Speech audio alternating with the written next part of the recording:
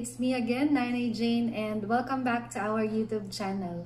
So kung bago ka sa channel natin at kung laligaw ka sa ating channel, ako po si Nanay Jane. I am also the founder of Nanayhood page. And kung interesado ka sa mga English lessons, work from home, and motherhood tips, please consider subscribing and hit the notification bell para updated ka sa mga bago nating uploads.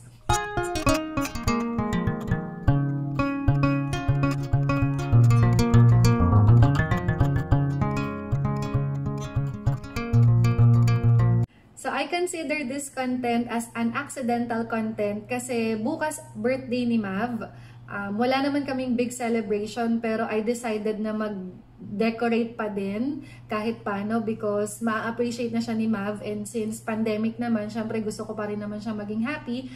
Kaya yun, so mag-set up ako ng decoration, and then bumili ako ng mga foil balloon para sa kanya. So nung kanina tinry ko na siya na magpalobo ng foil balloon kasi it's my first time to use foil balloon. Kaya na-realize ko, ang hirap pala niya. Akala ko ang dali lang niyang, madali lang siyang gamitin, madaling palubohin. Pero kapag first timer ka pala, medyo mahirap. Kaya I'm doing this content para sa mga first time gagamit ng foil balloon at hindi pa nila alam kung paanong gawin. So may i-share ako sa inyong nakakatawang experience kasi kanina, dahil nga hindi kami magkaintindihan ni tatay kung paano ang gagawin namin sa foil balloon. So, naghahalinhinan kami kung sino yung magpapalobo. Tapos, nag-decide si tatay na ako na. Tapos, nung na-discover na namin kung paano siya gawin, si tatay naman masyadong na-excite na palubohin ang foil balloon hanggang sa pumutok na siya. At ito ang naging resulta. Ayan. So, ang ganda-ganda pa naman ng color nito. Bet na bet ko pa naman. And, yun. So, sa Lazada ko siya nabili. 4 yan. 4. Number 4. Pero pumutok siya. Kasi nga si tatay masyadong binonggahan naman yung paglogo. So, pero I will take this na rin as a chance para mapakita sa inyo kung paano ba nag-work ang foil balloon. So, ito palang foil balloon na to. Ayan. So, sa ganito, meron siyang instruction na dito mo isushoot yung straw para mahanginan mo siya. Tapos sa loob niya, ganito yung itsura niya. So, sa loob niya, ganito yung itsura niya. Ayan. Dito magsushoot yung straw. Tapos ito yung hahanginan mo. Yung hangin, lusot siya hanggang dito sa loob niya. Tapos, para pag tinanggal mo yung straw, hindi agad lalabas yung hangin. Kahit hindi mo na siya isil, basta ganyan lang siya, hindi lalabas yung hangin. So, amazing. Amazing pala yung naka-invento nitong foil balloon na to. So, yun.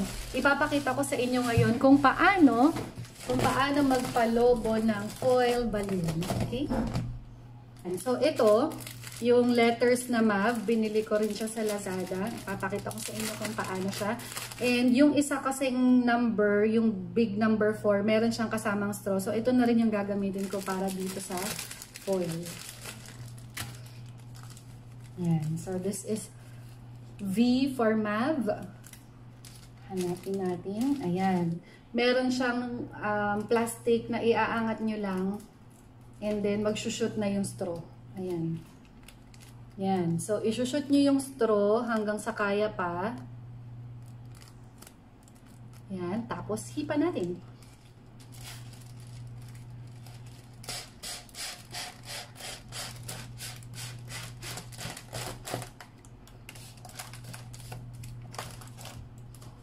Tada! Yan. So, ang tip ko lang, wag yung masyadong bonggahan ng hangin kasi baka pumutok din siya kagaya ng nangyari kay tatay. So, ayan. Ayun. So, ayan na. So, ibublow ko na lang din yung ibang foil. Tapos, pag okay na yung hangin nyo, tanggalin nyo lang yung straw. Tapos, wala ka ng ibang gagawin, kundi ipitin lang to para i-make sure lang na selyado siya. Para, ayan. Tada! Thank you mga ka-Nanay. I hope naging helpful ito. And Yun. So, see you in our next video. Ipapakita ko naman sa inyo kung paano yung ginawa kong setup and kung ano yung mga suppliers ko para sa DIY birthday ni Ma'am. So, i-share ko din yan sa inyo. Bye mga ka-Nanay! Thank you so much!